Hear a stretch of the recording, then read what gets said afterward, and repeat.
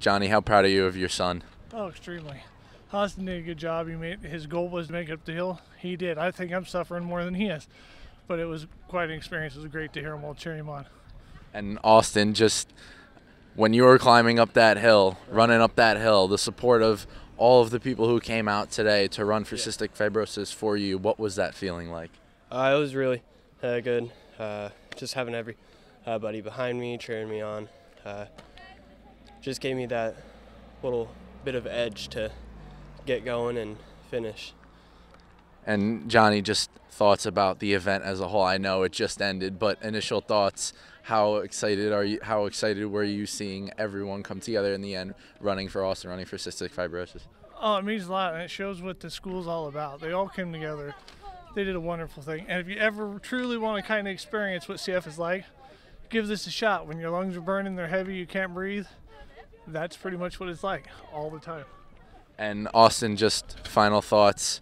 What has the Quinnipiac women's rugby team meant to you these past 2 years, helping your battle, helping you along the way, raising awareness for the disease and raising awareness for your story?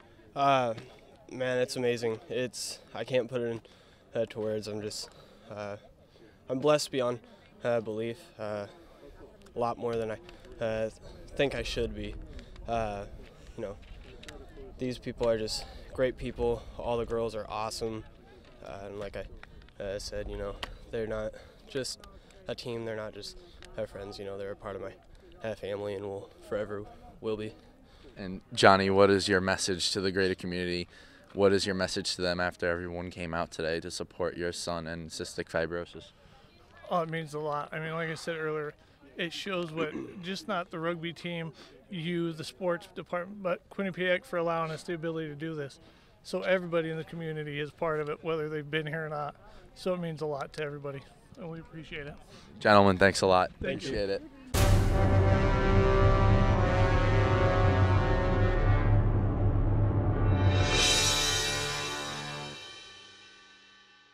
I saw you rooting Austin on as you were running up that hill. The strength and determination you have to show battling that disease to run these hills. Just put it into words how brave of a battler Austin is. I mean, there isn't really any words you can put into it, and I just was talking to him kind of on the way up the hill, and I was like, he was just in the hospital for 30 days, and I was like, when you were in the hospital, did you think about ever being out here on the hill and being able to make it? And he's like, no, I didn't. So, I mean, he's doing things even he thought he might not be able to do, so it's fantastic. What are the raw emotions that are going through you right now, finishing the event in the hill? I mean, first, just for him and for him to be here and for her to share this moment, but the fact that, our team was out here and we had some athletes. We had women's basketball come out in the beginning, but then we were at 40 hills and we were like, okay, we need to hit 80. Looks like our team's going to have to do double of everything. And then men's basketball shows up, women's soccer shows up, tennis shows up. I don't know who else I'm forgetting, but the team showed up and we just crushed it. I think we were at 134, so we had 134 hills accounted for when our goal was 80, and that's what Bobcat Nation is all about. It's not just meeting your goal, it's surpassing it, and they did it for someone who appreciates it, and they ran those hills and couldn't breathe for a good cause. Again, I saw you all day running those hills. The assistant women's lacrosse coach ran 5 hills. Just what does it say about the Quinnipiac community, the athletic teams, the people in Hamden coming out today supporting a young man who is struggling with a terrible disease? What does that say about the community? I mean, it says that we're more than just athletics. It says that we care about this. I mean, we have people, representatives of athletics. We had Q30 out here, and it just felt really good to have that support. It says a lot about what we're trying to achieve and showing the community that we do care about things that are beyond shooting a basketball, kicking a goal, and making a try. Like, this is what it really is all about, and bringing the student athletes together. It's fantastic. Thanks a lot, Becky. Thank you.